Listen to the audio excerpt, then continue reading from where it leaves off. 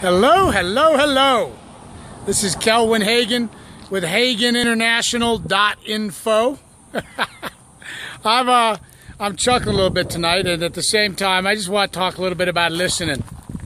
And we're all guilty of it now and then.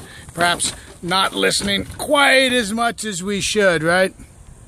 But I just had somebody I've known for quite a while, and every now and then I'll give him a little message to talk about what I'm doing, and he'll give me a little message to talk about what he's doing, and we'll see whether or not we're interested.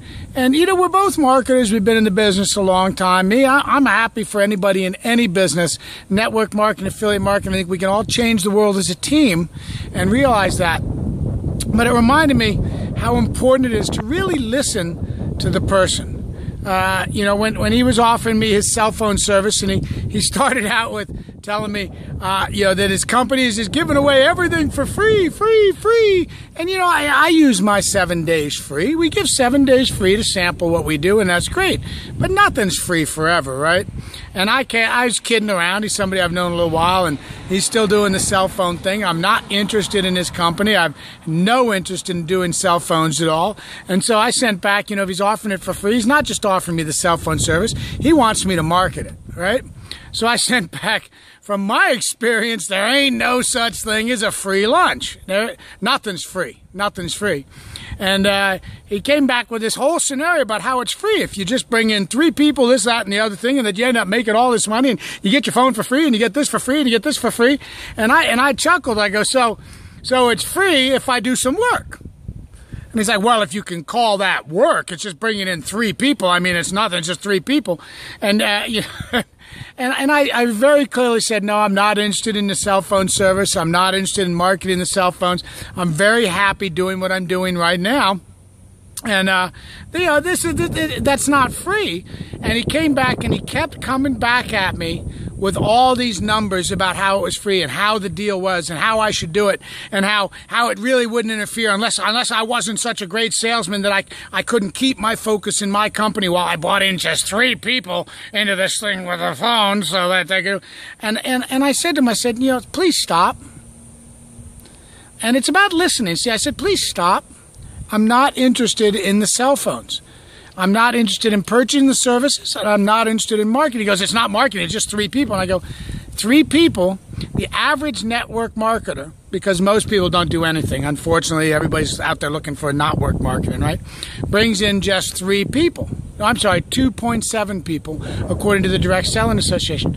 So basically what he's saying is that if I come in and I do a little bit better than the average, for that, I can have a free phone as these people have their services. And I'm like, that's not free. That's me marketing your company. And please stop. And no matter what I said, he kept coming back to me and coming back to me again and again with why I should do this and how it's something so simple. To where I finally said to him, I'm sorry, the business is so bad for you that it seems you have to beg me to come market your phones. And I didn't like it getting to that point, but I was starting to get irritated. I really was, because this is somebody that, you know, we've been friends in the business for a while, and here then he comes back and he tells me something about how he had to block me from his feed back a while ago because I was at a company and my post kept showing on his wall for my company, so he blocked me from my feed. And I was like, ouch.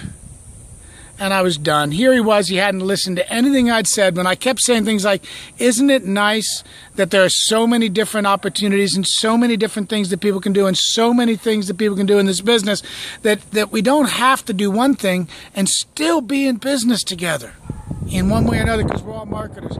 And he wouldn't listen to any of this. And then he tells me that he actually had to block me from his feed because of my business in the past. This is a marketer, right? And I just said, like this was the last post I sent him, and I clicked block. And it just makes me sad because here he was not listening. You know, that's an interesting story, and it's kind of funny. And, you know, no doubt I've been guilty of some of that myself. We don't always listen. Sometimes we're in different modes and stuff. But it reminded me how important it is for us to really listen to what the other person is saying. Now, particularly when you're dealing with another marketer. You're dealing with another marketer and they say no. And something happened to Kelly today similar to that as well. When you say no, assume sometimes that they mean it. Okay? Don't beat it to the point to where somebody says, I can't even have your string following around anymore. Slow down a little bit. Listen to what the other person is saying.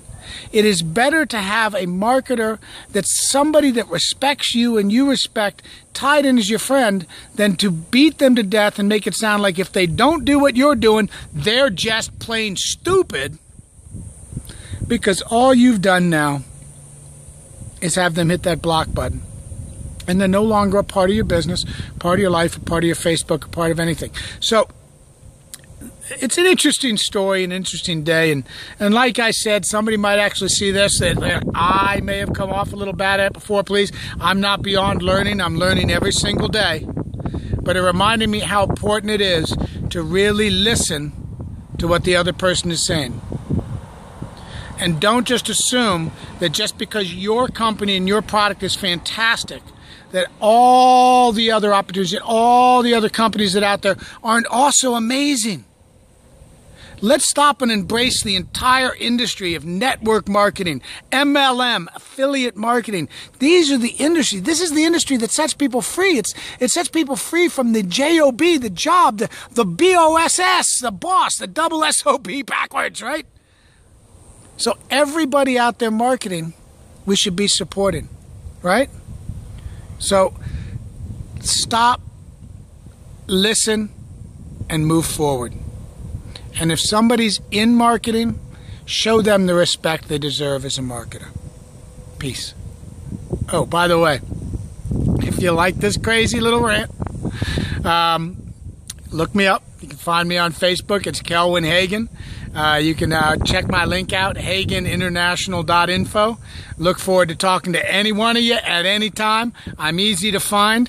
I'm on Facebook, and my phone number is even listed in my About section. So, or if somebody else reposted this, please look up their links and check out who they are. This is an industry where we all want to help each other to be successful and to really, really grow. So, I want to say thanks again and peace.